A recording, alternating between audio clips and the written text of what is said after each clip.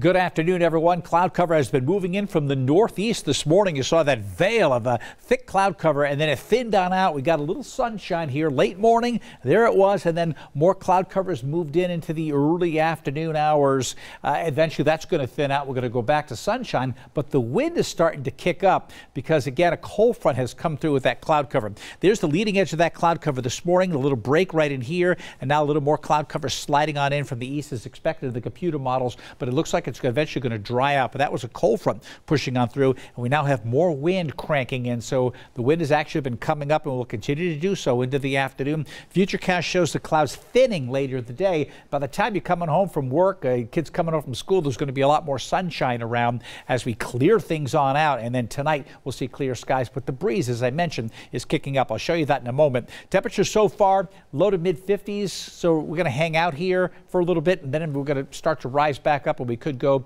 into the lower 60s today. We should get a little milder than it has been over the past couple of days. Only 43 in McCall.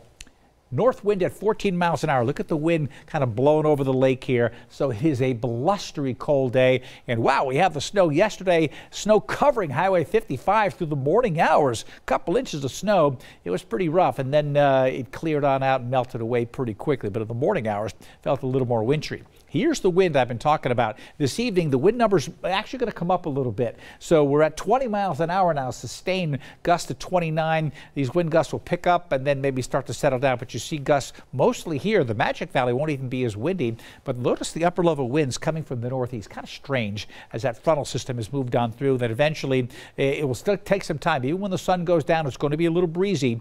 And then the wind will settle down. And tomorrow, it should be a lot nicer. So today, we are going to head up to around 63 for the high and increasing sunshine. A little nicer later in the day. The breeze won't feel as cool because the temperatures are coming up, so that's nice, but the breeze will still be around today.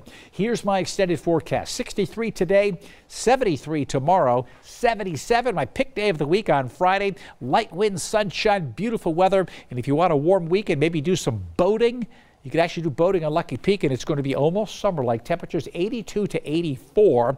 Wind will be fairly light. There'll be some breezes around, but it really doesn't matter when the temperatures are this warm. Nothing strong.